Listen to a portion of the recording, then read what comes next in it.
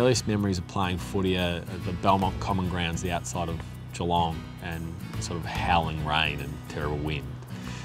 Those memories will sort of always stick in your memory bank. Growing up in Moggs, everything was outdoors. Whether it was getting home from school and then heading straight out on the trampoline, or going fishing or going surfing.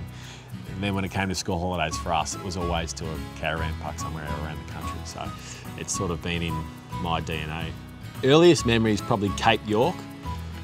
We did a trip around Australia. That was in 1997, so I was 7 years of age then, and heading up to the furthest northerly point. That was pretty special.